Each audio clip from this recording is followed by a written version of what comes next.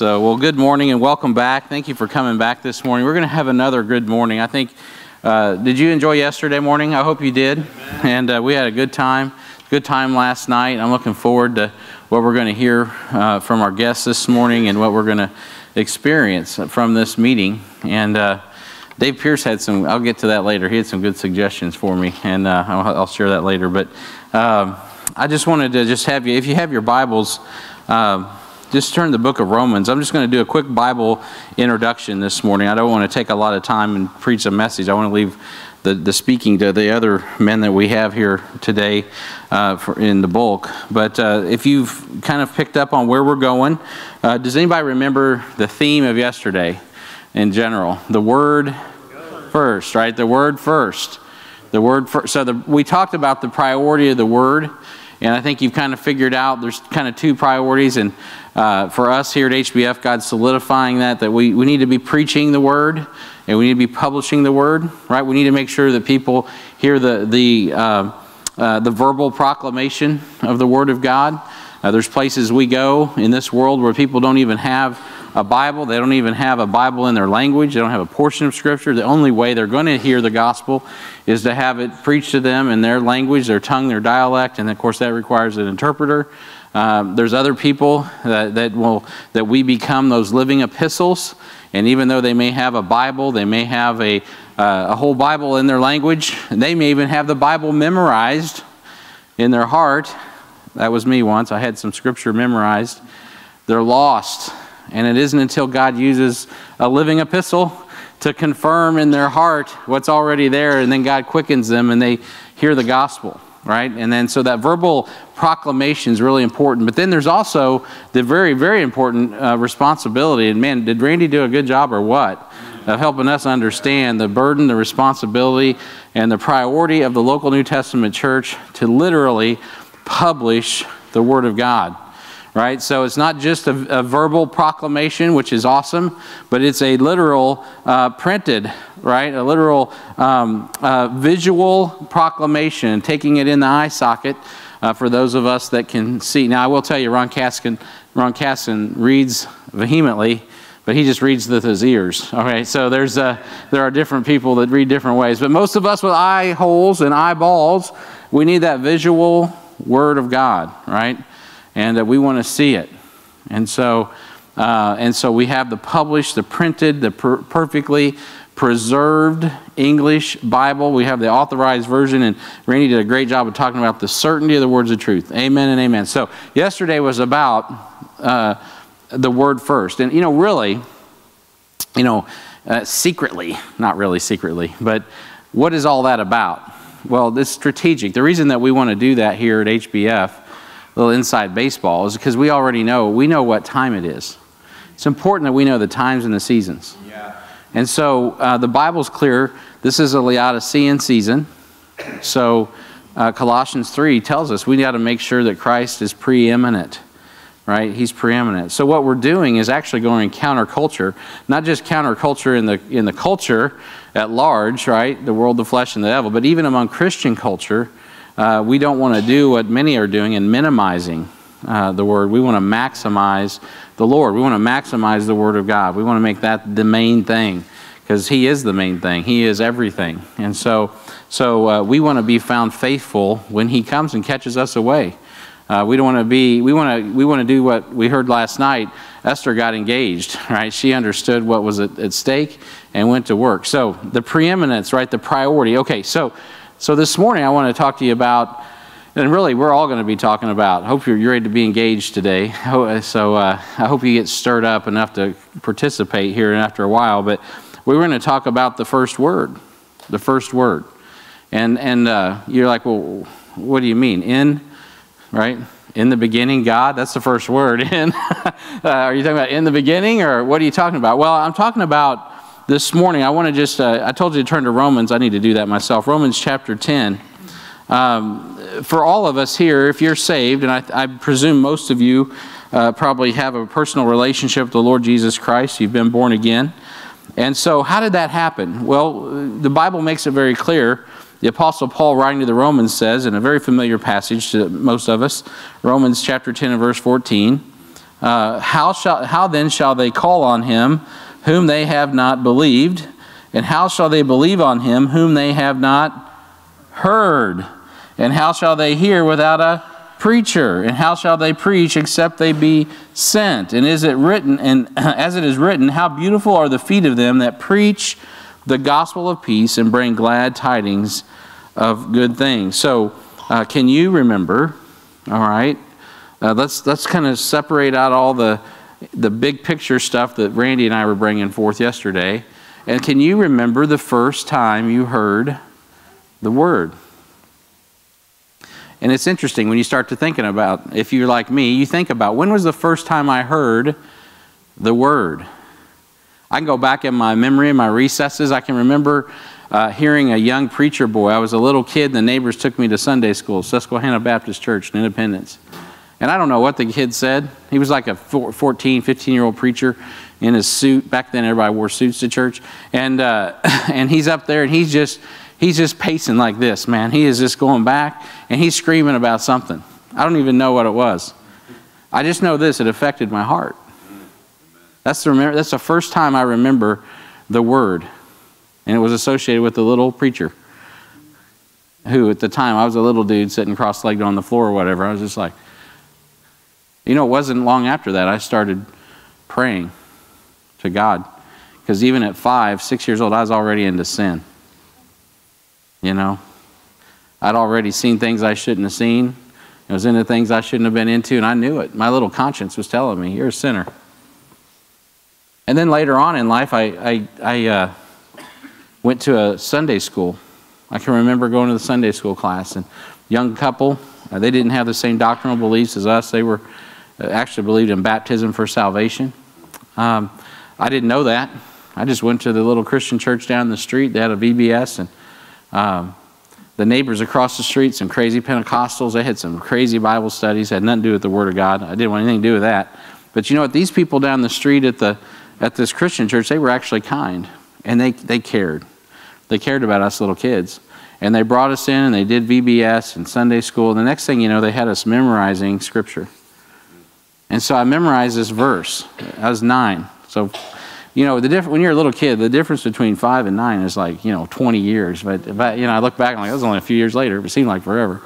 So I was 9 years old, and I memorized this verse, right? For God so loved the world that he gave his only begotten Son, that whosoever believeth in him should not perish but have everlasting life. I memorized that at 9 years old.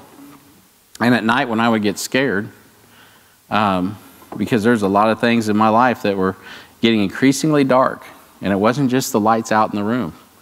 I would get scared, and I would quote that verse like a Roman Catholic, and I would just throw it up over and over again. It was my little, like, rosary. I only had one bead on my rosary, and it was John 3:16, and I would just repeat it to God over and over again.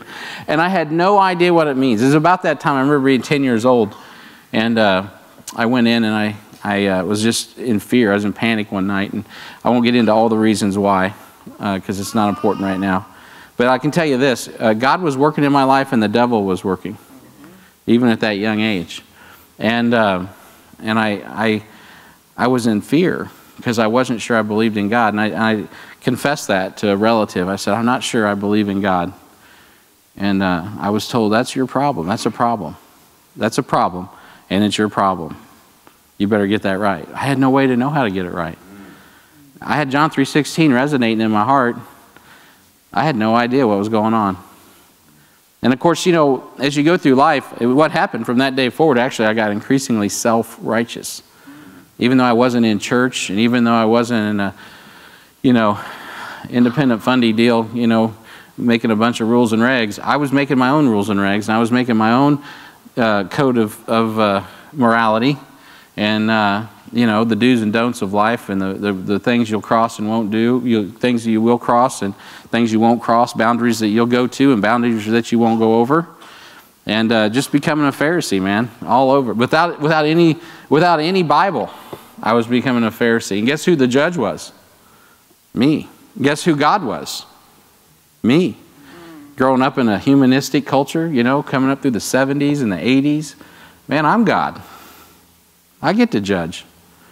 You know, a very pluralistic environment, just like today. Nothing's changed. So what happened? Now, what happened is what we're talking about today. Somebody did not forget to preach the gospel. And so the first time I really heard, now that's not to by the way, minimize all the other seeds that have been planted. Actually, I just want to praise God. Thank you. You know, you and I are not obligated to hear the gospel. I mean, praise God we get to hear it one time. But in my case, I remember my aunt gave me a Bible when I was a teenager, and it was some RSV, I think, and I went through it. I went through the plan of salvation and read every verse. Couldn't understand it. It's like Greek. And then at one time I picked up my Bible. This is right before I got saved. And not right before I got saved, but a few months before I got saved, and I started reading it from Genesis. You know, I got through about the first chapter, snooze fest, I was done. The word wasn't quick. It wasn't alive in my heart. And some of it, what I was reading was, by the way, corrupt, because it was bad translation, but God would have used it if I'd have been open to it. And so what happened is this guy, this drafting teacher I had, responded to a conversation we were having in our drafting class. We were talking about AIDS being a Bible plague. I wasn't in the conversation. I was just listening to a bunch of these dope smokers. And so they knew much more about the Bible than I did. You know, I didn't know what I was like, huh. My grandpa told me once, he planted a seed. He said, the world's going to end by fire. Well, that helps comfort a little kid. Yeah, okay. Yeah. Actually, that's what God needed. I needed a little fear. He needed to transfer my fear to the right place. And so they started talking about this stuff, and I'm like, okay, the world's going to end by fire. That's what Grandpa said. These guys are talking about the world, this AIDS being a plague of the book of Revelation, and it's a disease that God's brought on the earth, you know. And I'm like, I can see God wanting to destroy this place. I could see that. I'm pretty self-righteous myself. Maybe I should destroy, you know. So I could identify with that. So I'm like, And this teacher just kept, eventually, he kind of inserted himself. He said, guys, if you really want to know what you're talking about, I just remember the way he addressed us. It was like, if he didn't say it quite that bluntly, but in a paraphrase, if you really want to know what you're talking about in this little group, why don't you read the Bible? He wasn't talking to me, he's talking to the group of people next to me. And he says, if you read the book of Daniel and the book of Revelation, you'll actually know what God wants to do on the earth. And I'm like, okay, that's a good idea. So I went home and I read it. I read the book of Daniel and I read the book of Revelation. Guys, I'll tell you what, that was the first word. I received it. As a matter of fact, I wasn't going to share this, but I'll tell the word. I'll share quickly the verse that God gave me. It wasn't for God so loved the world. It was this verse. I got to remember words. I wasn't going to, so I got to give me a second here to find it. I'm getting nervous. I'm like, I wasn't going to share that verse. Hang on a second. Book of Revelation. Yeah, here it is. Revelation chapter 6. Go out and witness today. Use this verse.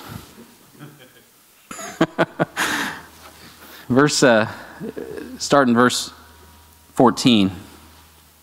Well, I'll start in verse 13. So I'm reading along. I've read Daniel. Doesn't mean anything. I don't even kind of get it. I'm like, whatever. I go to Revelation, open it up, start reading. I'm reading it. I'm captivated.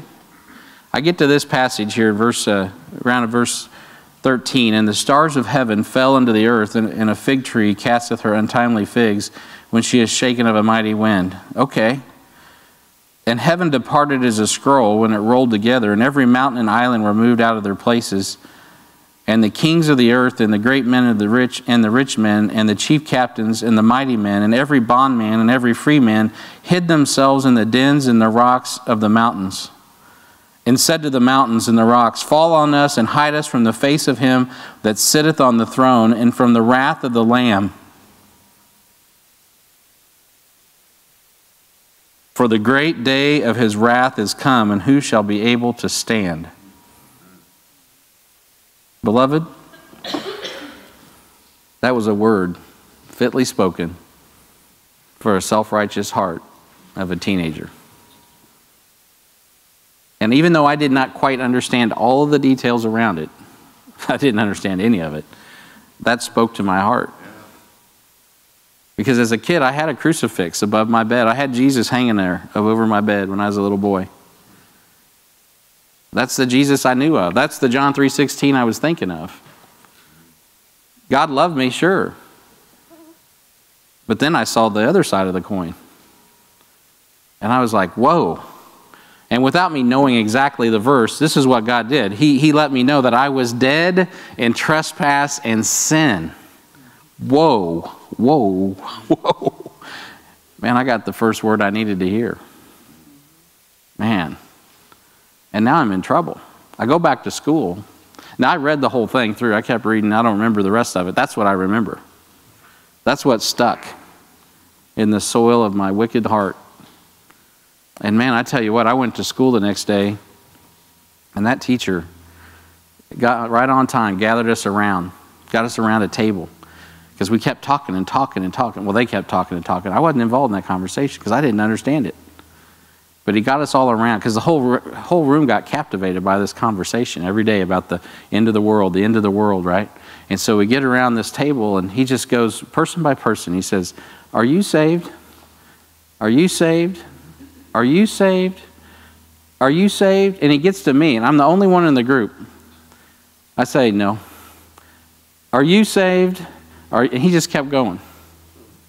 And then he went over and he sat at his desk after we got done, and we went through the rest of class. I didn't think anything about it.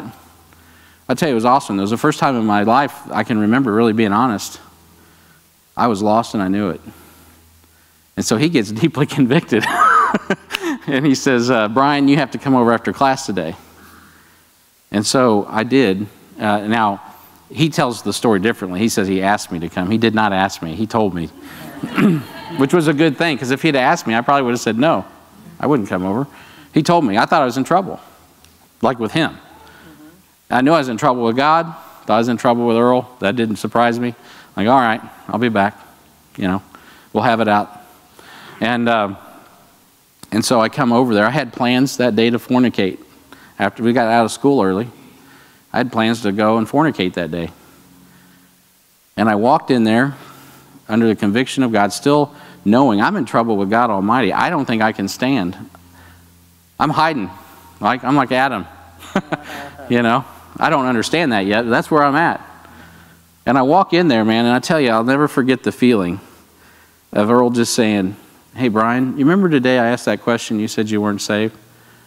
And I'm like, "Yeah, that's why I'm here?"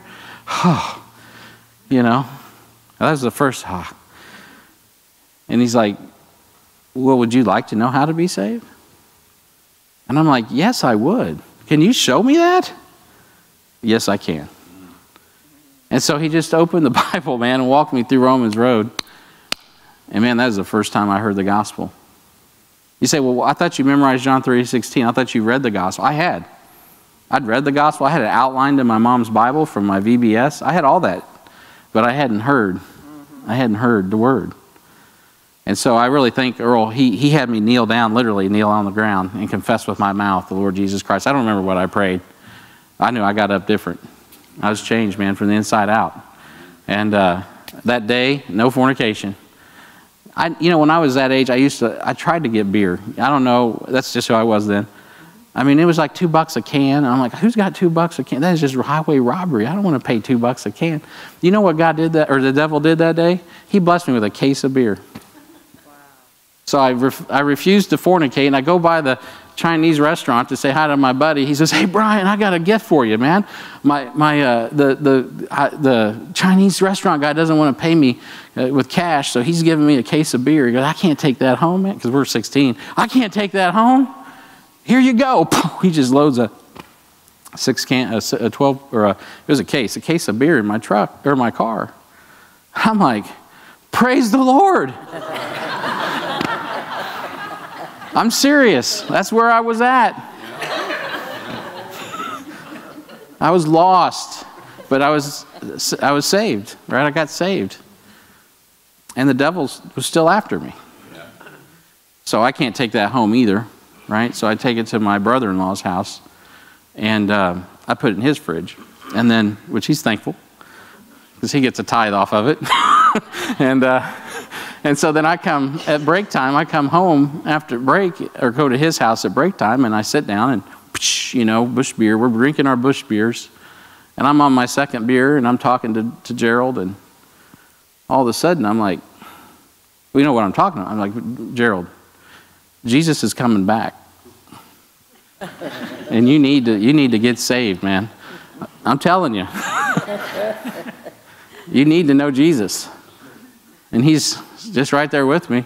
You know, I'm wanting to throw a few down before I go back to the pizza joint. And then all of a sudden it gets foggy. Like, I'm having a hard time articulating, and my passion's just zapping right out of my... I'm struggling. Not because I'm like fall down drunk. I could handle 2 beers, no problem. But the Spirit was quenched. I didn't quench my thirst. I quenched the Spirit. I hadn't heard one Bible sermon on this. And I got up and I said, you know what? I'm done with this, man. It's affected my ability to communicate about Jesus. And that was it, by the way. Amen. That was it. Now, for those that struggle with alcoholism and stuff, I understand. It ain't that easy for everybody. Alcoholism, I drank a lot, but was not my vice. I mean, God just took it away, no problem. And so it was gone. But what God did is it was the Word, man. The Word of God is that powerful. When you receive the gospel, it changes you. Now, if I'd have gone to a lot of churches, they wouldn't have known I was changed. But I was changed. Right? I couldn't articulate what I believed. I didn't even know how to act. You know, I show up at church in a t-shirt, and jeans, and I'm like, oh, I guess I'm supposed to wear a different uniform. So I changed. I went out and got some different clothing and stuff so I could fit in. And, you know, I had to figure out how to acclimate, but I knew the church was the place. Once I finally got there, I didn't get there really quickly. I don't want to share all my testimony for time's sake, but I finally got in line, finally got baptized and got going. But today I want to just kind of quickly just kind of mention to you that we've got to have the soft soil. Look in the book of Luke. Luke chapter 8. Can you remember the first time you heard the word? I mean, really heard the word. And it penetrated your heart.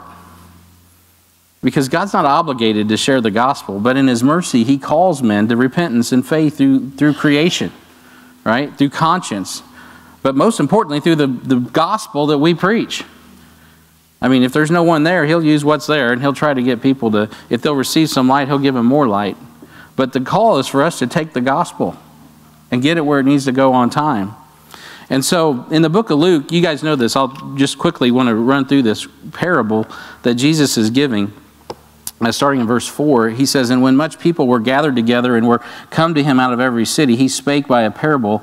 A sower went out to sow his seed, and he sowed, and some fell by the wayside, and it was trodden down, and the fowls of the air devoured it.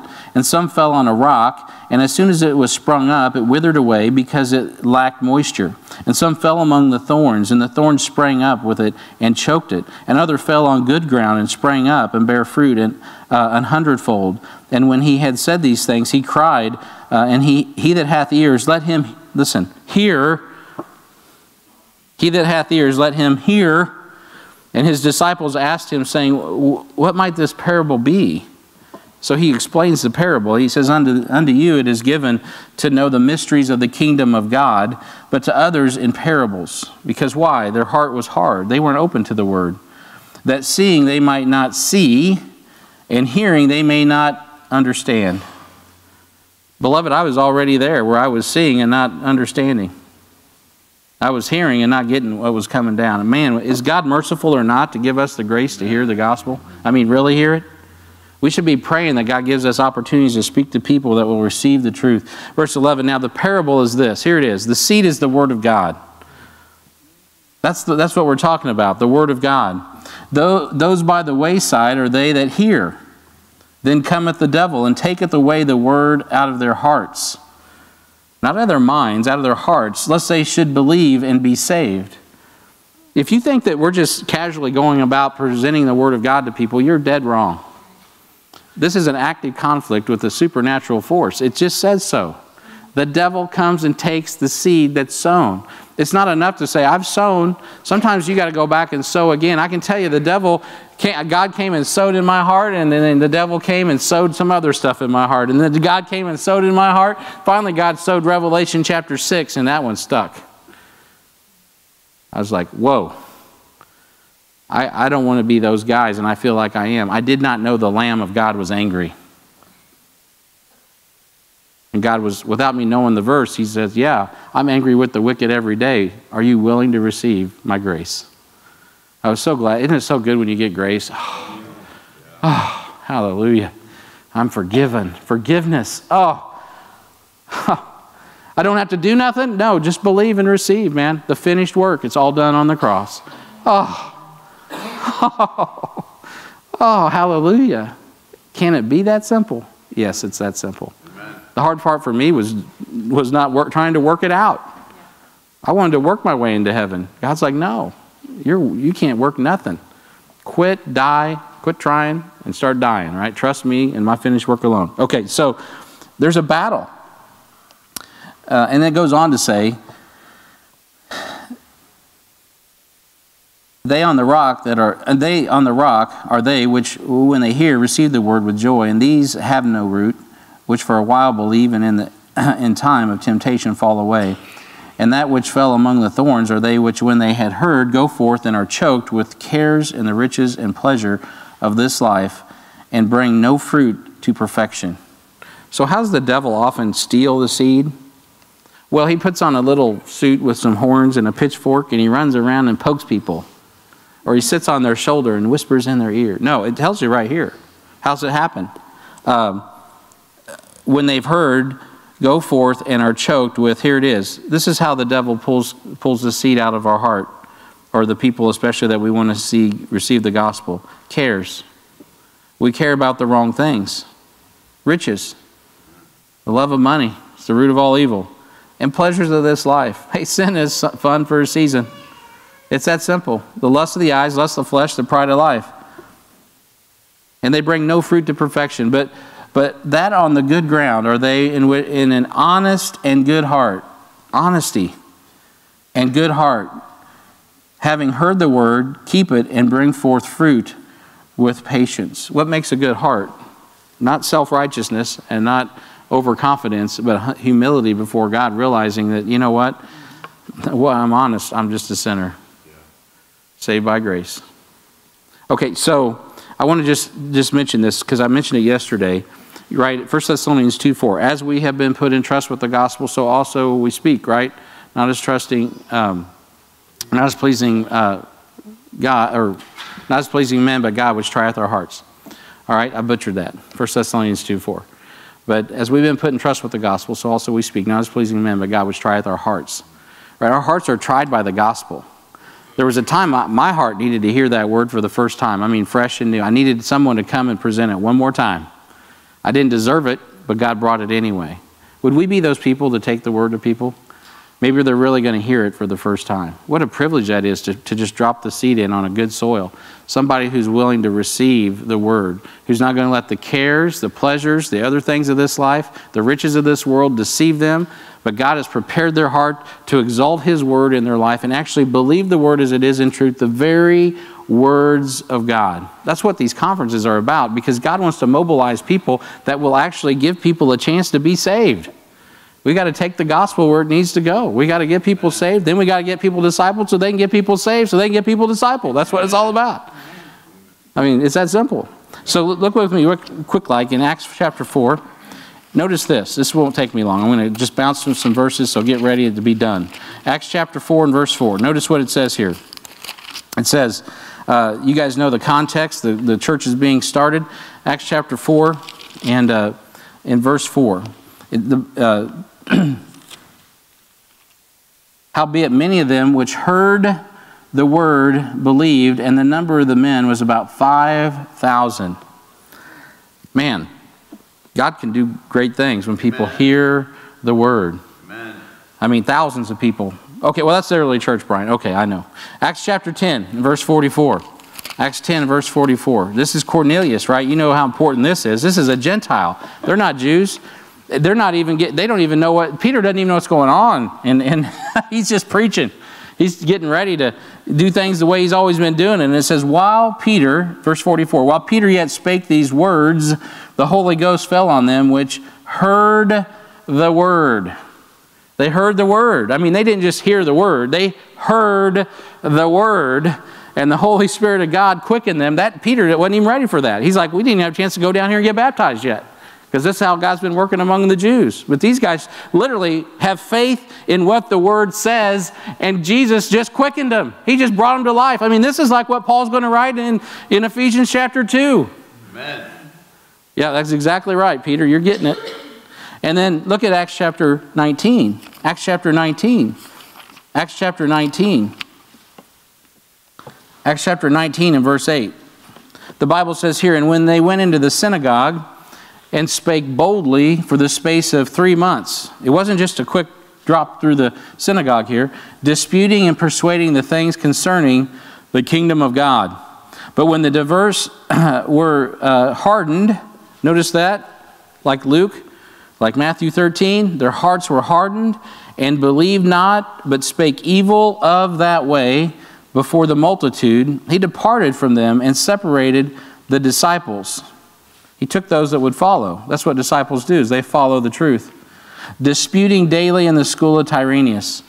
And this continued by the space of 2 years. Paul wasn't a quitter, man. He kept after it. So that all they which dwelt in Asia heard the word of the Lord, Jesus, both Jews and Greeks. Verse 10, they heard the word of the Lord. Right? After they heard the word of the Lord. After they have heard the word of truth. And man, it's amazing what God does when we hear the word of truth. So look over here, and I'm going to be done. Now, in the book of Romans, the Bible talks about predestination. The Bible teaches very clearly in Romans 8:29 that we're predestined to be conformed to Christ's image. And in the book of Ephesians, Paul, writing to people who are saved, says this in verse 10 of Ephesians chapter 1. Ephesians chapter 1 and verse 10. That in the dispensation of the fullness of times, I'll give you a second to get there, Ephesians chapter 1 and verse 10. This is his introduction. And he's talking about Jesus Christ, who we have redemption in him. And he's going to talk about the inheritance. And he says in verse 10, that in the dispensation of the fullness of times, that he might gather together in one all things in Christ, which are in heaven and which are on earth, even in him. He's talking about those that are in him. In whom also we have obtained an inheritance, being predestined according to the purpose of him who worketh all things after the counsel of his will. Right? And we know from just a caveat here for anybody listening in, we know from the book of Romans 8:29 that he's talking about being conformed to his image. We are predestined to be conformed to his image because we are saved. He's talking to Christians. Okay, moving on, verse 12. That we should be to the praise of his glory, who first trusted in Christ, in whom ye also trusted, after that ye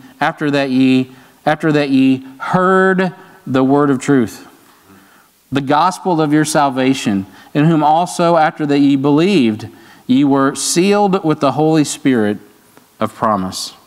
Man, what an incredible thing. Which, by the way, he goes on to say in verse 14, which is the earnest, right? That it's the down payment, in essence, of your inheritance.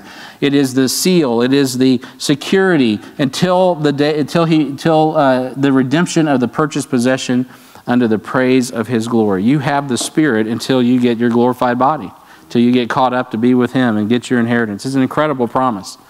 But how does that start? It starts with just hearing the word. Hearing the word. How shall they hear the word unless we preach it? How's anyone going to believe? How's the work of repentance going to happen in someone's heart and faith, believing in God's word and putting aside what they believe and trusting in Jesus Christ and his finished work alone? How's that going to happen if we don't preach it? So what we're going to do the rest of this session is, and we're not going to be too tied to the clock here, but we're going to we'll try to get done on time, is you're going to hear from different folks that are really actively involved. More than I am, more than our churches. We need to grow in evangelism at HBF. So today's session, we know about discipleship. We know how important discipleship is once we catch the fish. But right now is a season at HBF and we need to go fishing. We need to go fishing. And so I brought Lee Carter. Lee Carter's here. He came, actually.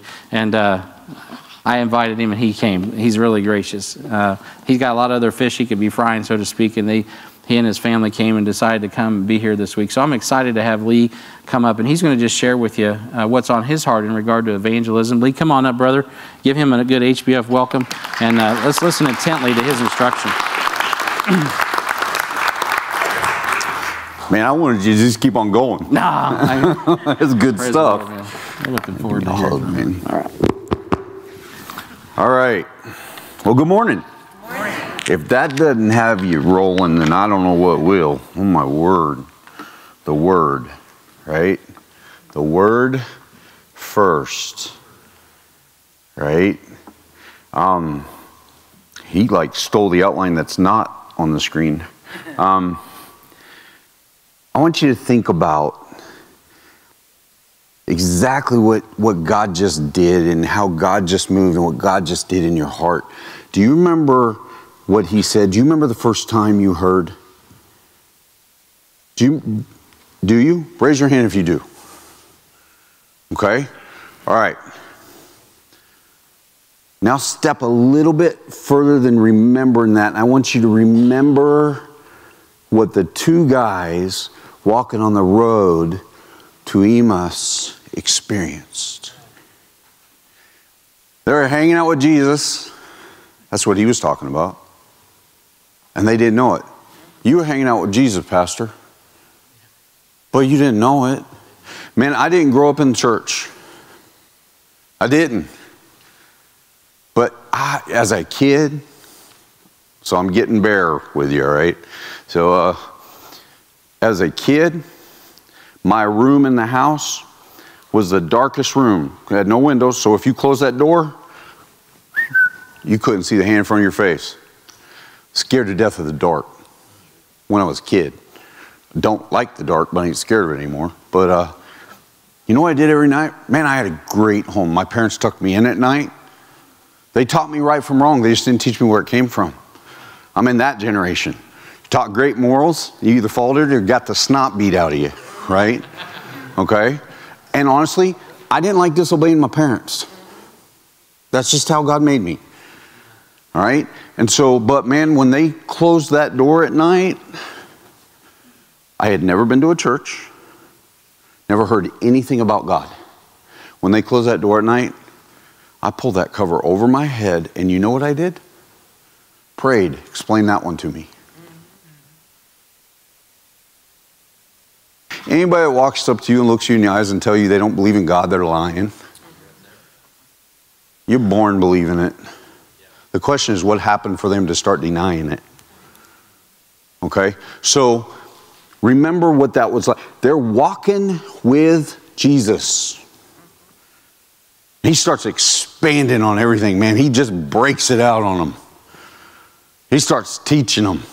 He's walking them through everything. Man, the moment they broke bread, he's out of there. Because they recognized him. What's it say? They talked about what?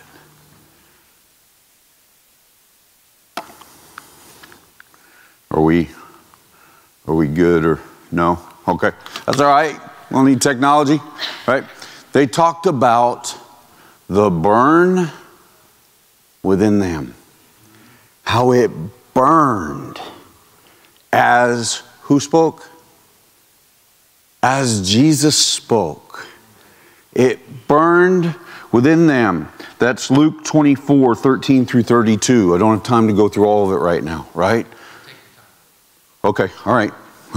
Careful. My wife will tell you, careful. So will he. Man, what a blessing. I'm sorry, I got to do this. What a blessing, man. You have no idea how much it means to see you serving. He was about this tall in children's church. Had the blessing of getting to teach and be part of him growing. But that burn, sorry, I chased rabbits. That burn, do you remember that?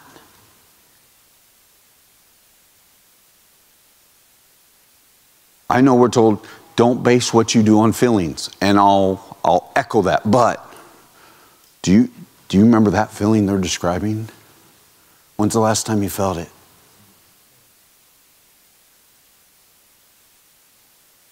Remember, anytime I'm doing this, there's 1, 2, 3, point back at me too. Okay? But when's the last time you felt that? I just got up and walked up here feeling it. I experienced it last night when God spoke through this man. When's the last time you felt it? Right? We've got to live that way. With that burn. That's what we have to have. And that's what the world needs. Right? So I'm supposed to be teaching on evangelism. I am, but we got to get there. There's a message God gave me that blew my socks off. I was asking God, man, why don't we do it? Why am I not sharing it everywhere? And he said, because man has forgotten who I am. Man has forgotten that hell is real. And man has forgotten what I have commanded. So, how did I become somebody who, and I hate talking about me, how did I become somebody who shares the gospel every day? What did he walk me through? That's the best way I know of how to share with you, because I personally experienced it. Right? So that burn, you got to be in the Word. The Word has to be first. Remember the first word. And then the Word has to be first. You have to be in the Word if you're going to share the gospel. You have to be living it, feeling that burn. Right? There's only one that can give you that burn, and it's Jesus. And my Bible and your Bible says in John, in the beginning was the Word was with God, and the Word was. And by the time we get to verse 14, the Word became and dwelt among us. So when you say the Word first, who are you saying first? Jesus first. Amen? It's either true or it's a lie. There is no in the middle. Right? So Jesus has to be first. Right? You know, I didn't grow up in a Christian home, but we had, have you ever seen one of them coffee table Bibles? Right? Big enough to kill you. If you pick it up, that could be your ab workout. Right? Just picking it up and setting it back down on the table. My job on Sundays, because we didn't go to church, my job was to clean that. I had to dust it off. You know why it was important to my family? It had all the pictures in it. Had all the memories in it. My job was to clean it off. Right? Word first. It's got to be more than a keepsake. It has to be part of who we are. Okay? Let's go ahead and, are we, amen. Thank you. These guys are amazing, by the way. So, can we advance it? So, Luke 16, 19 through 31. And we are going to turn to this one. I promise I'm going to get to some ways of sharing that I know I've seen him use in incredible ways. I promise. Okay? And if we have to, when everything's done this morning and we're done eating lunch, man, I'll roll for 4 hours after that if you want to. You just holler at me and we'll sit down. Seriously. I have no greater love than sitting down and having fun in the Word. Okay? Love my wife to pieces, and she knows it. But you know why we've been married 25 years? Because we both know who we love first. Okay? By the way, do you have one of these yet? You ever heard of everybody, somebody, nobody? How many of you have heard that phrase? Everybody, somebody, nobody. So your church supports them, correct? So you know what's real easy for it to happen? Well, our church supports them, so everybody, somebody, nobody, right? Grab it. Put it on your refrigerator. Take a picture of it, make it a screensaver on your PC. Put it on your phone as your background. Pray for them. They're part of your body. Right? Amen? Amen. Pray for them. Right? Seriously. All right? Don't forget that. I told you I chase rabbits. Right? That's important. Okay. Luke 16. This passage changed my life. There was a certain rich man which was clothed in purple and fine linen and fared sumptuously every day. And there was a certain beggar named Lazarus. Do we know where we're at? You guys familiar with this passage? If you're familiar with this passage, raise your hand. Okay? All right?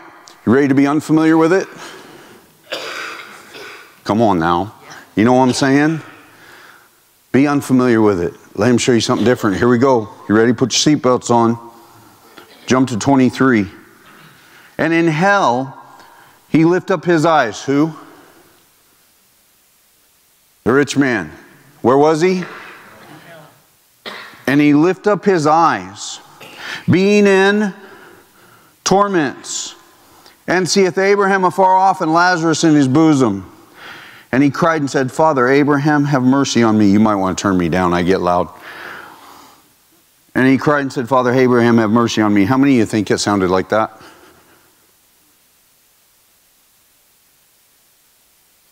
Man, we got to let this book come alive. How many of you would sit in front of a TV and watch a video that had one actor standing here, another actor standing here, and them just regurgitating their lines back and forth? How long would that stay on your TV? No backdrop, no ambient sound, no soundtracks, no sound effects, nothing else. Just two people standing there regurgitating lines back and forth. How many of you would watch that more than 5 minutes? You know the average video time on Facebook or YouTube is 17 seconds that people stay on that video. Right? You wouldn't watch that. Right? We've got to let this book come alive. Is it alive or not? Yep. I don't believe you. Yeah. Remember, I'm going to a Latino culture. Amen, brother? Right? I look for participation and involvement. Right? Is this book alive or not? Amen. Is it Jesus or not? Yes. Well, then it's living. Amen? Amen? Amen. Man, you got to get fired up, man. There's more coffee. Okay? But we got to get fired up about this book. It has to come alive. He cried, Lazarus! Is who we're talking about, right? He cried, Father Abraham! Can you hear it? Can you close your eyes and hear it? Have mercy on me! I'm not putting on a show. I'm trying to relay what happened. This is real.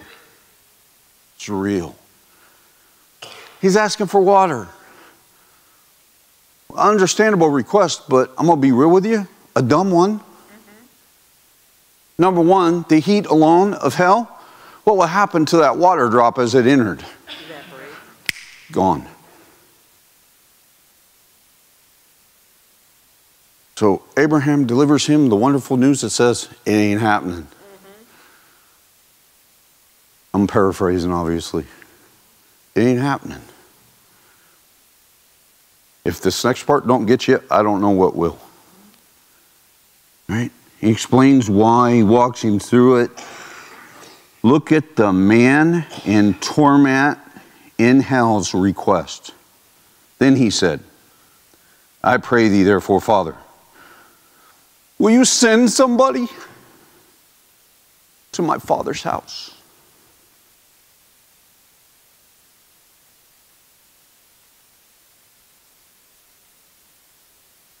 Think about that. Right now,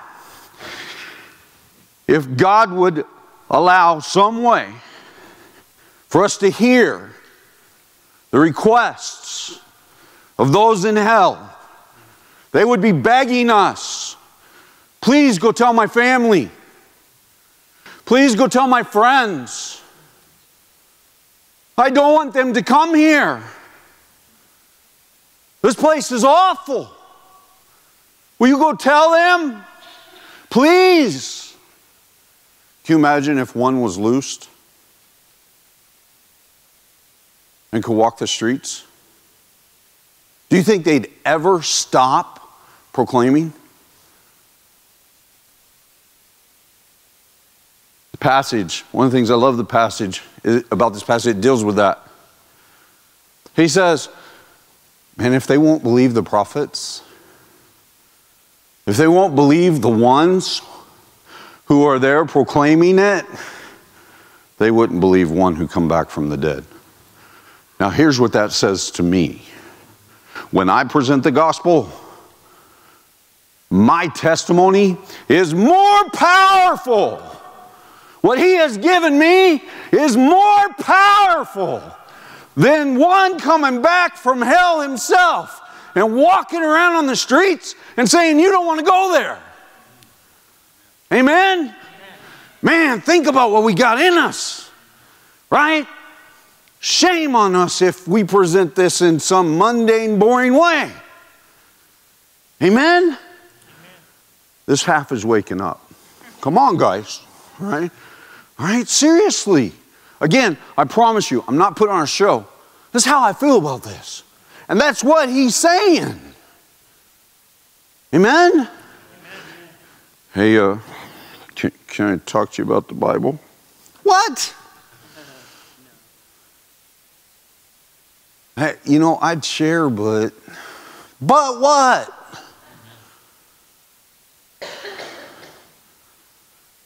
Look, if Jonah can't mess it up, ain't nobody in this room that can mess it up. Amen? All he had to do was hit his knees and say, sorry, God. Say, no, throw me overboard. Quitter. Throw me overboard. What happened when he hit that water? What happened to the men on that ship? They surrendered to the God. He couldn't even mess up witnessing. How are we going to mess it up? By not trying. All right? I'm going to move on.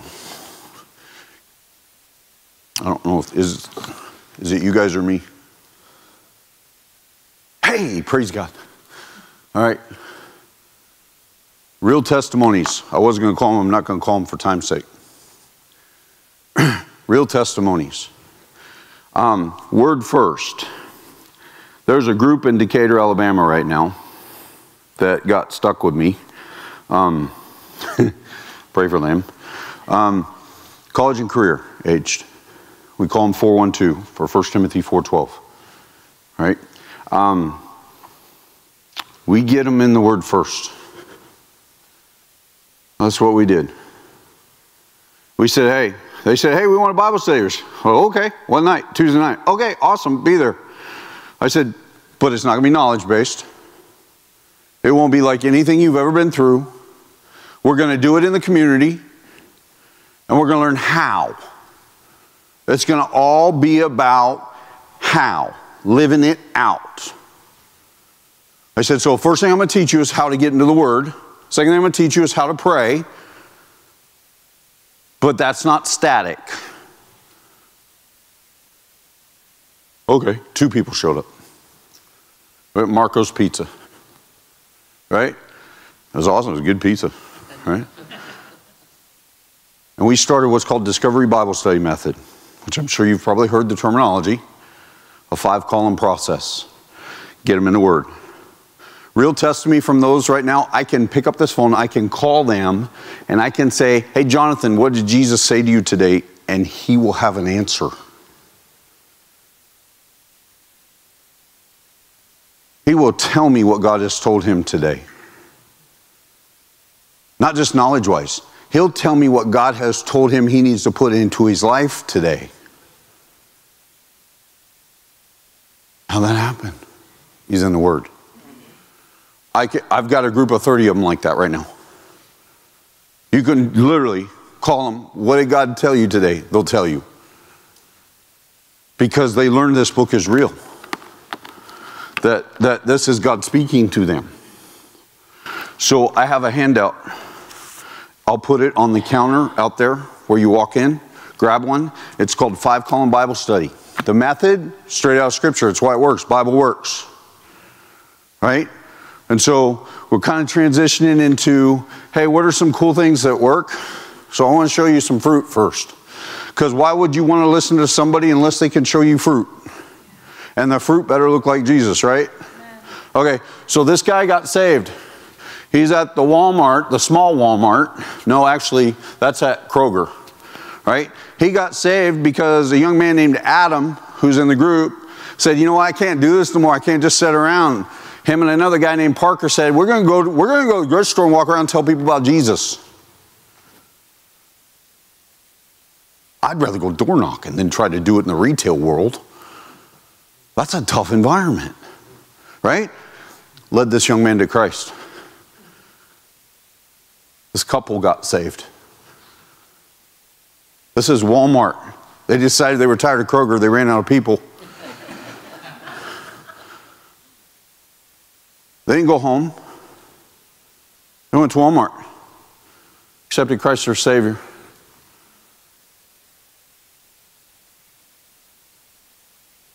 That's Parker on the left.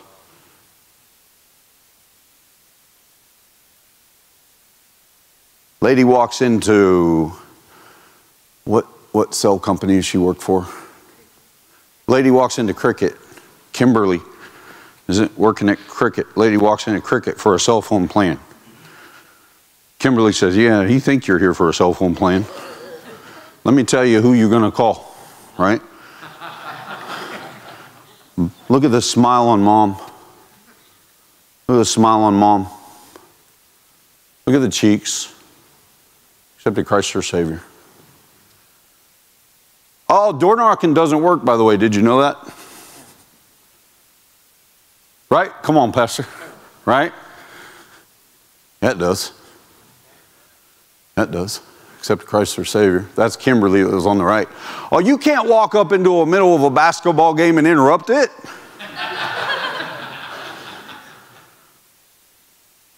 Sure you can.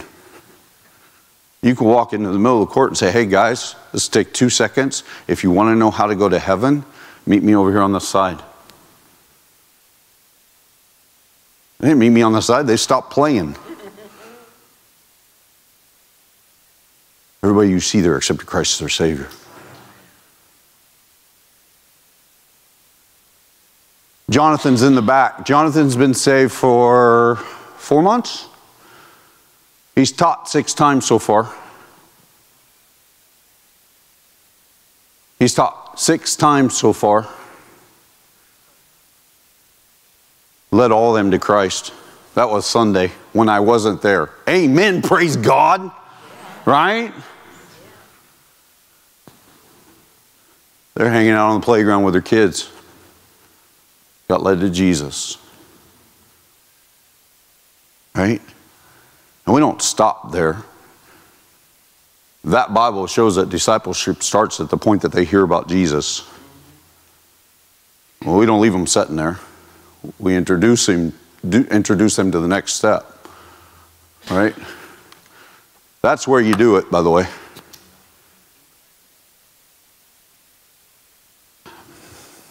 I don't know how much I'm probably going to get in trouble by time, but so my testimony, didn't know a thing. I knew Christmas was supposedly Jesus' birthday and Easter had something to do with him, but I knew Easter meant I was going to get some candy. Seriously, I had no concept of Easter. None. Zero. Started going to church for all the wrong reasons. Heather, stand up, please. I was chasing her. She caught me. Some of you married couples get that, all right? Going to church for all the wrong reasons. Right? First 2 years in church. Driving a van, picking people up, bringing them in, helping in the choir, working behind that booth right back there. Different place, but same thing. I was doing everything I could do, and on my way to hell. And everybody thought I was saved. I fake dunked. Seriously. I had to lie about it, or the pastor wasn't going to marry me. We weren't going to get married. I was lost. On my way to hell. Don't think they ain't in your church. They are. They're everywhere. And I don't mean that bad. I'm not trying to step on toes. I'm being real with you. Right? Satan had me convinced if I got saved at that point, I'd lose my wife, all my friends, and the pastor would never trust me again. One morning it didn't matter anymore. Because I didn't want to split hell wide open. I accepted Christ as my personal Savior. And so then I was going through the process of what all good Christians do, right? We check off our boxes. Right? I'm in a small group. Check. I go on Wednesday nights. Check. Oh, mission trip. Where can I go that I don't speak the language? Mexico. Check. Her grandpa. Oh my word, God got a hold of me through her grandpa. First person I ever saw lead somebody to Christ, and he did it through a glass door at Dairy Queen. I go to Mexico thinking translator's going to have to do all the work, right? Because I knew taco and burrito, right? 3 days into this thing, everybody's leading people to Jesus but me. And I mean everybody. We're coming back after backyard Bible times, right? Celebrating fruit, woohoo! And I'm going. Extremely competitive. I ran a 407 mile my freshman year in college and a 917 2 mile. I didn't like being second. I'm sitting there, just ticked. Right? Third day into this, they excuse us early because we've been working our tails off. I go back to the house I'm staying at. We're supposed to hang out with the family. I excused myself, went to the room to have my little pity party. I don't know, well, I do know why now. His mercy and grace. God allowed me to live through that pity party. Because that pity party was, why'd you let me come here? Why didn't you stop me? Why'd you let me waste your money? I can't speak through an interrupter. How am I supposed to share my heart that way? God said, you're not doing it where you can't speak the language. And it broke my heart. Because he's right. He's always right. So I promised him, kind of like what Moses did. Look, I can't speak. I'm horrible grammatically. You're calling on the uneducated one. But I'll try, but you're going to have to do it all. We got back, we crossed the border. Sounds like a bad Taco Bell commercial. But I agree, brother. Those spicy shells are awesome. Right? So I come back into the United States. We stop at a gas station. The gas station and food places weren't inside of each other back then. They were still separate. I go into the gas station. I'm standing in line. There's like 13 people in line. It's stacked up to the door. I get halfway up to that counter and God goes, hello? He goes, you remember? Remember? Remember what you told me you'd do? I'm like, here? I get up to the counter, still full line. Lady behind the counter, I looked at her, I said, I am horrible about what I'm about to try and do with you. This kind of the face I goes. I said, but I promised God, and I'm scared of him. I really did, that's what I said. And I said, so, do you know anything about heaven? No, it doesn't get any worse than that, guys. You know what she did? She said, just a minute. I thought I was in trouble. She went out the door that was behind the counter. Uh-oh. And now everybody in the building is mad at who? me. She came out a side door a couple minutes later that come around the front. She brought 2 people with her. Sorry. They walked up. She said, we all need to know.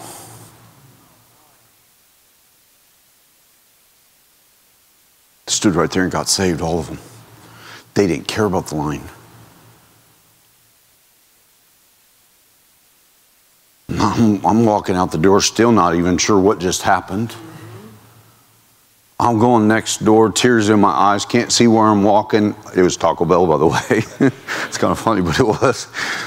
I go in, 7 people got saved at Taco Bell. You know what I learned? It's not true that people don't want to hear. What's true is, do we want to tell them? That's what I learned, folks. Do we want to tell them? I didn't know what it was doing. I just knew who I'd promised it to and what he was able to do.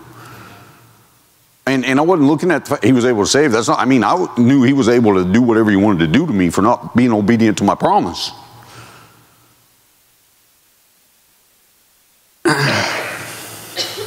Obedience. So there's 3 ways that are solid as a rock. One is just like that, direct. It works. People are afraid of direct questions, of asking them because we think we know what's going to happen. Put your eyes back on Jesus. Here is a question that took 18 years to come up with. Okay? Write this down. Okay? If your heart stopped beating right now, are you 100% sure that you will go to heaven? Not, do you know where you might go? Not, hey, what church do you go to? Not, trust me, I've got 1,000 reasons why not on all those. The reason it took that many years is because I had to make all the mistakes first before I listened to, hey, this is a really good question to ask. After you ask it, be quiet and listen. Just listen. You're going to listen to 2 people.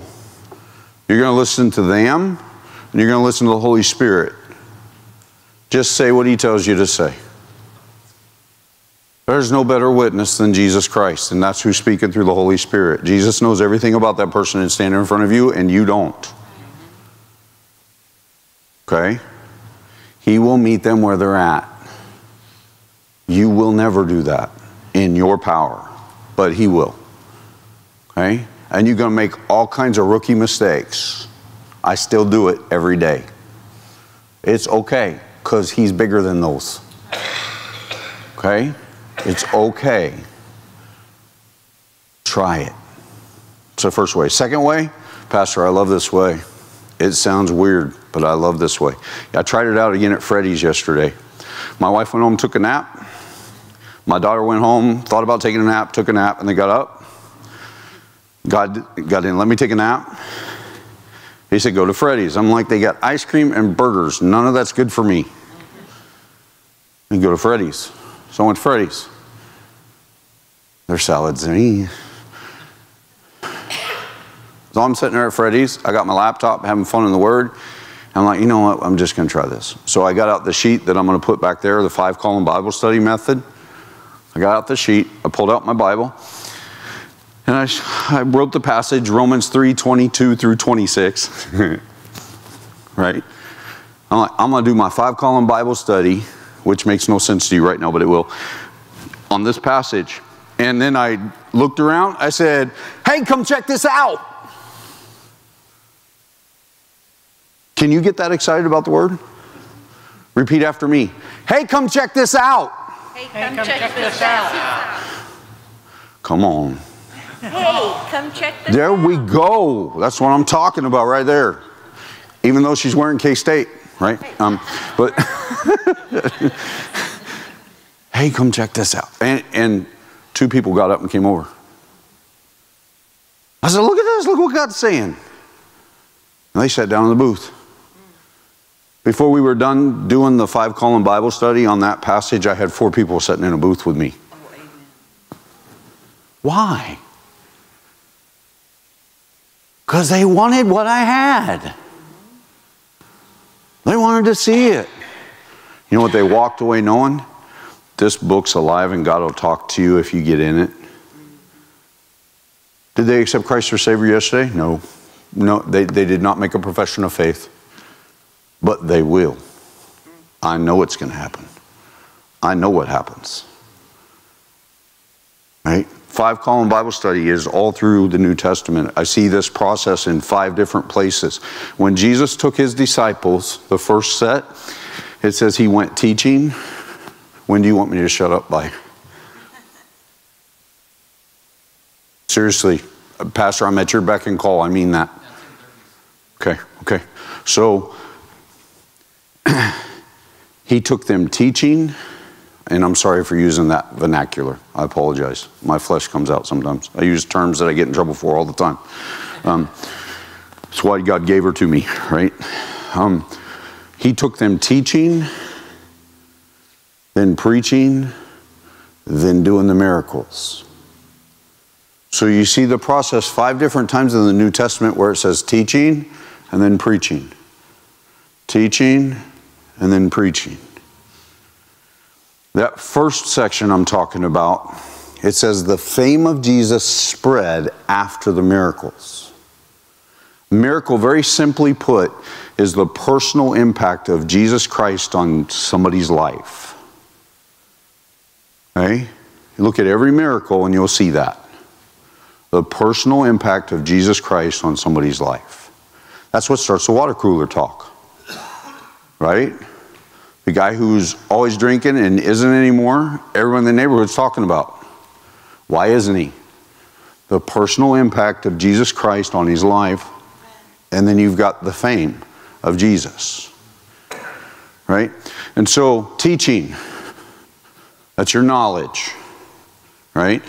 Most of the time you see the terminology teaching, they were in the synagogues. I think there's only one time, if I remember correctly, and I might be off a little bit, there's only one time you hear the terminology preaching dealing with the synagogue. But teaching was in the synagogue. So the lessons, they were getting the knowledge, right? You got to have the knowledge, but if all you get is knowledge, the Bible says knowledge puffeth up and pride comes before, right? So we know that that's not a good equation. So you got your knowledge, and then you get the preaching. What they didn't know they were getting when they were getting the teaching is they were learning how to teach. They didn't know that. Then he took them preaching. So they're starting to gain that understanding. When you hear the preaching, it's that pricking of the heart. It's that showing you what needs to be put into your life and gaining an understanding of, hey, go live this. So you're going from knowledge to where you're gaining some understanding. There's personal reflection and application that comes in. Okay? The miracles is when you take that and live it out and he is transforming you. So the transformation is the third part. Okay? So the 5-column Bible study is, first column. I told them you have to pick out 5 verses. No less. I don't care if you do 30, that's fine. Good luck, but you can do 30. But no less than 5 because I want you to have what? Context. No less than 5 verses. So you take 5 verses and you read those 5 verses, right? In the first column you ask yourself, what do I learn about God? God being the Trinity. So it could be God, it could be Jesus Christ, it could be the Holy Spirit. But you write down everything you learn about God. Second column, what do I learn about man? You want them studying about man? Yes, I want them to understand their tendencies. We need to know that. Who are we? How are we? Right? First 2 columns are knowledge-based. Third column, what sin do I need to run from or promise is there that I can claim? Sometimes there's both, sometimes there's just one. But now you're switching. You see it shifting gears? Because when you start considering sin, you start doing self what? Evaluation, right? Self-reflection. How does this apply to me? Where am I at in this? So you start looking at some understanding. You're starting to shift from just knowledge to having to apply it. Promise to claim. Hey man, I like that. Right? I can take that to the bank. That's I. So there's personal. Fourth column. What is God saying to me? In between each column, you got to reread the passage. You know what will happen by the time you're done? You're going to know that passage inside and out. Right? Fifth column. That's what I call the money maker. Right? It's how you lay up treasure in heaven. Fifth column. How do I do the fourth? How do I live that out? How do I live out what God's saying to me? Not just, here's the words of how to do it. Drilled down. Really, really, really. How are you going to do it? What's it look like?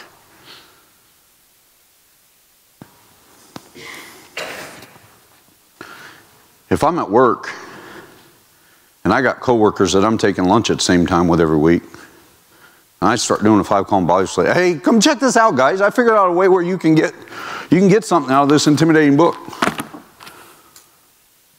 Come check this out. Man, they don't need any kind of a degree. You don't have to be a king of theology. You don't need, all that stuff's important. I'm not discounting it. Don't misunderstand and don't let Satan do that with what I'm saying. If you can pick up this book, you can get something out of it. They just got to know how. Once you do that, first week, second week, how easy is it going to be to take that relationship that's forming from being in the Word together and to be over to share the gospel with them? Right? It's easy. And guess what? You're not a one-hit wonder.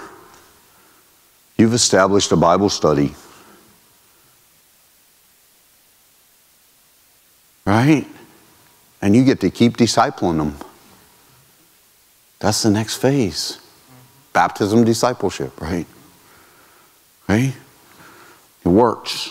That's method 2. First method, direct. Second method, 5-column Bible study. Third method, ready? I'm going to role play. Can I role play with you? Okay, so I come up, I knock on his door.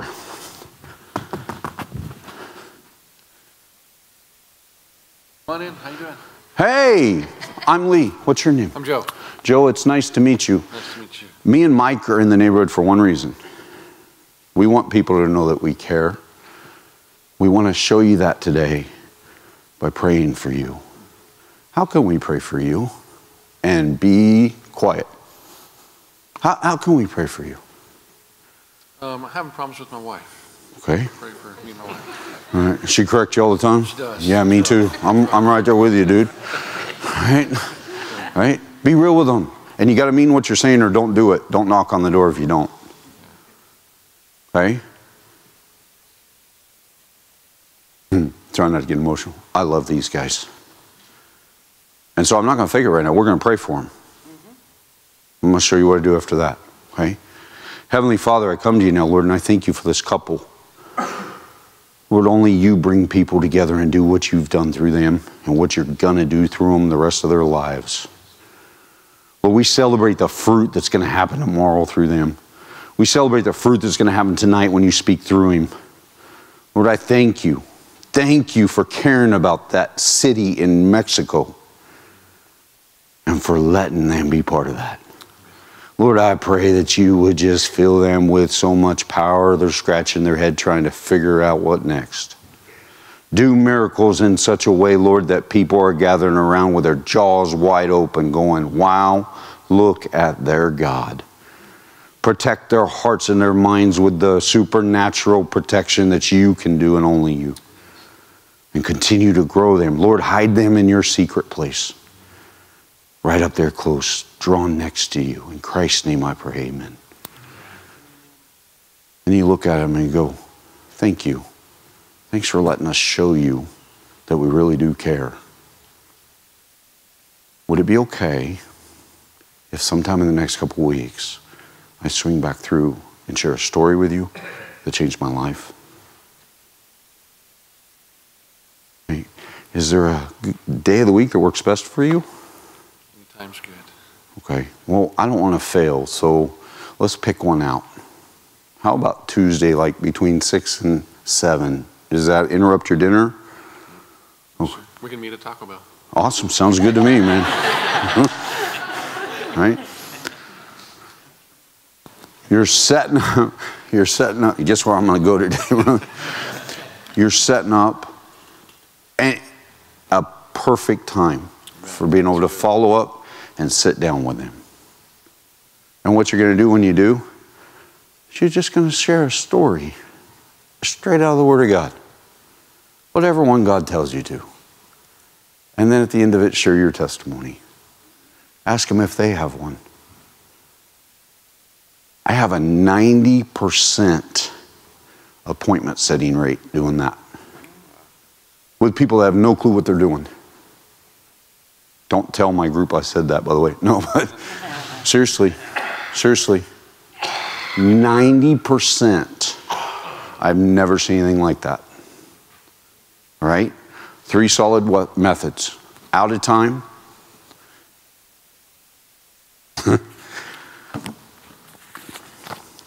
I don't even know how to put into words how thankful I am for you just letting me come be part of the family.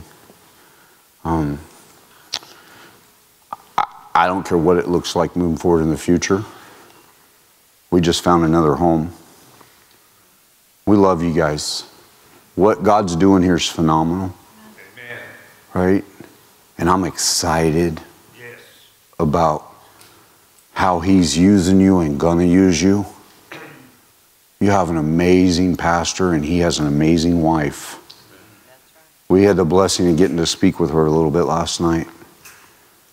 Everything he's praying about when he says, hey, pray for missionaries this way, apply it to your pastor and his wife too. You guys are blessed beyond measure with who's standing in your pulpit. Amen? Yep. And I'm not doing that because he's sitting in here. I mean it.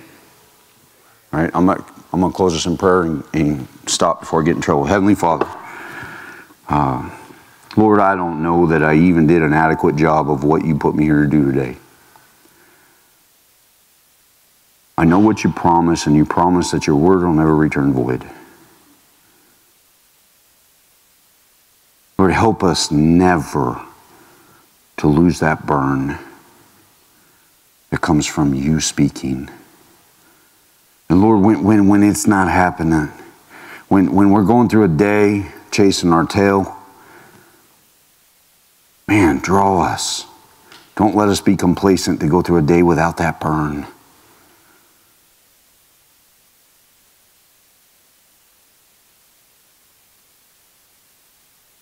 Lord, people are going to go to hell if we don't tell them.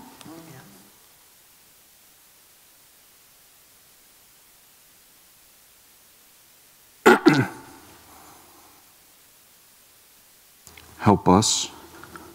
Only you can save. Help us to stay out of your way, but yielded to you in your way. Just speak through us. Tune our ears. Help us to put on your mind that we'll see people the way you do. In Christ's name I pray, amen. 2 handouts will be out there. The 5-column Bible study, and I put together a study.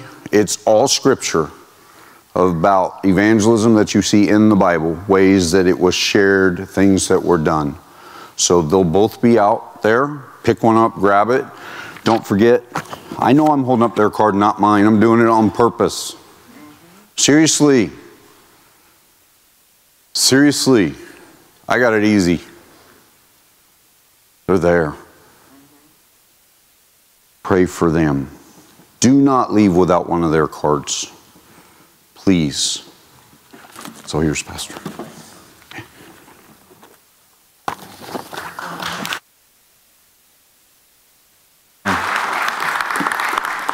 Amen, man. Praise God. That's awesome. I needed that. Thanks, Lee. You're here. Your family left. Your wife left. Okay.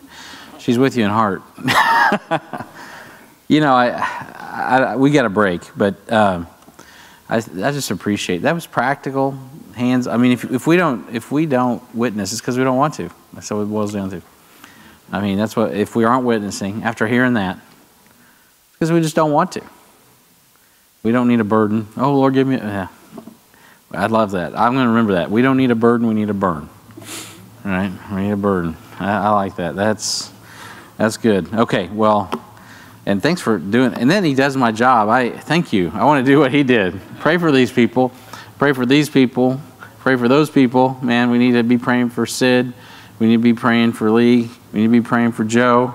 We need to be praying for their ministries. And man, thanks for showing me how to be a better pastor too. So it's all good. I'm not a good cheerleader. I just like to drive. You know, I was a lineman in football. I just drove. You know, so I wanted to run the ball, but they wouldn't let me. So anyway, we had some really good backs. But anyway, that's another story. All right. So what we're going to do is break it up here and have a break. Then we're going to come back and we're going to have another session.